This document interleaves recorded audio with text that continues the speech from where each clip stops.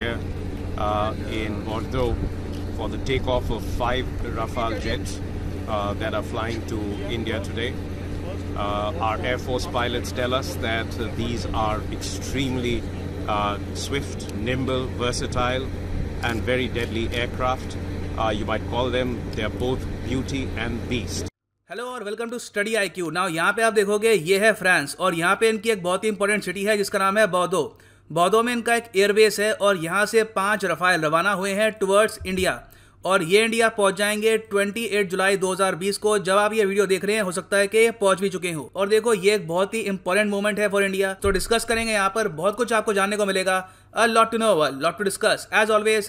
But before we begin, go to Google Play Store, download करो यहाँ पर StudyIQ education app और यहाँ से आप परचेज कर सकते हैं हमारा फ्लैगशिप UPSC कोर्स जिसके लिए EMI ऑप्शन अवेलेबल है। नाउ अगर हम बात करें नंबर्स की तो 2016 में हमने डील साइन करी थी कि हम 36 रफाल विमान खरीदेंगे। ये एक इंटर गवर्नमेंटल डील थी of 58,000 crore rupees. Now in 36 fighter planes में से एक इंडिया को मिल चुका है, ये 2019 में ही मिल गया था और जो टोटल 36 एयरक्राफ्ट हैं ये इंडिया को मिल जाएंगे बाय 2021। अभी भी फ्रांस ने वैसे इंडिया के लिए 5 नहीं 10 रफाल तैयार कर लिए थे, इसमें से 5 इंडिया को मिल रहे हैं, 5 फ्रांस में रहेंगे और इन 5 रफाल से इंडियन पायलट्स यहाँ पर ट्रेनिंग करेंगे और इनकी ट्रेनिंग कंप्लीट होगी करीब 8 से लेकर 9 महीने में और फिर उसके बाद बाकी जो रफाल हैं ये इंडिया में आते रहेंगे। तो ये देखिए बहुत अच्छी बात है कि 2021 तक हमारे पास 36 रफाल होंगे। So even though S-400 missile defence system थोड़ा सा डिले हो गया है, at least we have the Rafale jets.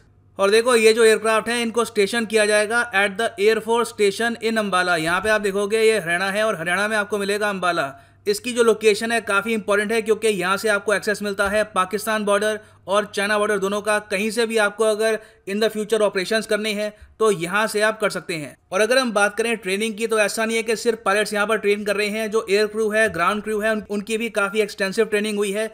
कई महीनों से उनको प्रिपेयर किया गया है। जब से पहला रफाल आया था 2019 में, तो आज के समय ग्राउंड क्रू, एयर क्रू भी काफ़ी हद तक प्रिपेयर्ड है फॉर द 5 रफाल। और इन 5 रफाल को हम शामिल करेंगे नंबर 17 गोल्डन एरो स्क्वाड्रन में ऑफ द इंडियन एयरफोर्स। ये स्क्वाड्रन सबसे पहले बनाया गया था 1951 में, बाद में इसको डिसकंटिन्यू कर दिया था जब हमने MiG-21 को फेज आउट करना स्टार्ट कर दिया और ये स्क्वाड्रन कंप्लीटली डिसबैंड हो गया था 2016 में। तो अब इस स्क्वाड्रन को वापस से आप कह सकते हैं कि रेजरेक्ट किया जा रहा है और ये जो नए रफाल हैं ये इस स्क्वाड्रन का पार्ट होंगे। अब एक क्वेश्चन आपके माइंड में यहाँ पर ये होगा कि अभी के लिए जो टेंशंस हैं विद चाइना, वहाँ पर इनका क्या रोल होगा।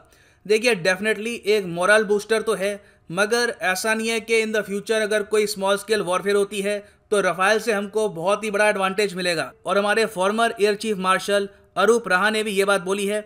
इन्होंने कहा है कि जो रफाल है ये एक बैटल विनर होगा फॉर द इंडियन एयरफोर्स और एक ह्यूज मोरल बूस्टर होगा eight A time of military tensions with China. हालांकि ये मानते हैं कि जो ओवरऑल नंबर्स हैं ये काफ़ी नहीं है, ये 5 की बात नहीं कर रहे, ओवरऑल 36 की बात कर रहे हैं कि इंडिया के लिए 36 रफाल अभी के लिए काफ़ी नहीं है, वी नीड मोर। एक टाइम पे इंडिया ने डिसाइड किया था कि हम लोग 126 रफाल खरीदेंगे, अब यहाँ पे हम परचेज कर रहे हैं 36। तो देखिए गैप काफ़ी बड़ा है, 3 गुना से भी ज़रा बड़ा गैप है। So obviously we need more aircraft in the future. मगर रफाल की वैसे आप अगर बात करें तो डेफिनेटली ये एक गेम चेंजर तो है क्योंकि अभी के लिए एयरफोर्स की सिचुएशन काफ़ी ख़राब थी। स्क्वाड्रन्स डिप्लीट कर रहे थे, हमारे जो ज़्यादातर एयरक्राफ्ट थे ये काफ़ी पुराने थे। सो ऐसे टाइम में रफाल की इंपॉर्टेंस को आप जितना हाईलाइट करें उतना कम है। वैसे आप अगर रफाल को देखो तो इसकी डायमेंशन, स्पेसिफिकेशंस काफ़ी अपने आप में इंप्रेसिव है, मगर इंडियन पर्सपेक्टिव से हमारे लिए रफाल सबसे इंपॉर्टेंट है because of its weapons. IAF का जो रफाल है ये आर्म्ड होगा with the meteor beyond visual range air to air missiles, MICA multi mission air to air missiles, scalp deep strike cruise missiles. इन सब missile से pilots air to air target और air to ground target दोनों को hit कर सकते हैं। तो यहाँ पे आप देखोगे ये इमेज है रफाल की और यहाँ पर भी ये कंप्लीटली लोडेड नहीं है विद ऑल द मिसाइल्स। बताया जाता है कि रफाल का जो एम्प्टी वेट है विदाउट एनी मिसाइल ये है 10 टन, वेराज जब ये टेक ऑफ करता है with all of its missile तो ये 25 टन तक भी पहुंच सकता है। सो इवन ट्रांसपोर्ट एयरक्राफ्ट का भी इतना ज़्यादा पेलोड नहीं होता जितना रफाल का है, ये बहुत से वेपन्स कैरी कर सकता है। और अगर हम बात करें वेपन्स की तो सबसे इसका इंपॉर्टेंट वेपन है meteor beyond visual range air to air missile. इसमें देखिए खास बात यह है, पहली बात तो प्रोपल्शन सिस्टम रैमजेट बेस्ड है। इसका जो नो एस्केप जोन है ये काफ़ी ज़्यादा बड़ा है।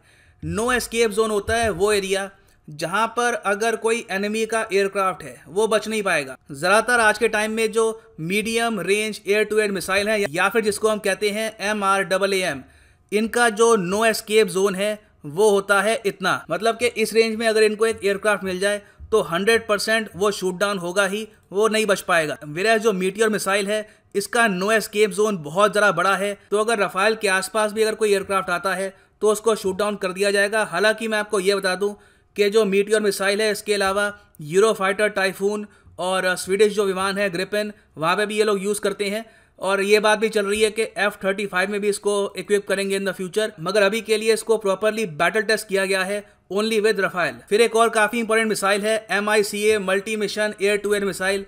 ये मिसाइल वैसे देखो तो काफ़ी सारे और एयरक्राफ्ट में भी इंस्टॉल हो सकता है, जैसे फॉर एग्जांपल मिराज 2000, उसके अलावा F-16। तो ये इतना स्पेशल नहीं है मगर अपने आप में एक एबिलिटी प्रोवाइड करता है। ये एक anti air multi target all weather fire and forget missile system है। और फिर फाइनली है scalp deep strike cruise missile. इस मिसाइल से अगर हम चाहें तो जो ग्राउंड टारगेट है, अगर मान लीजिए कल को कहीं पर कोई टेररिस्ट कैंप है या फिर एनिमी का कोई बंकर है, उसको हम डिस्ट्रॉय कर सकते हैं with the scalp deep strike cruise missile. सो अभी के लिए ये है एंड इस वीडियो का। Thanks for listening and as always God bless you all.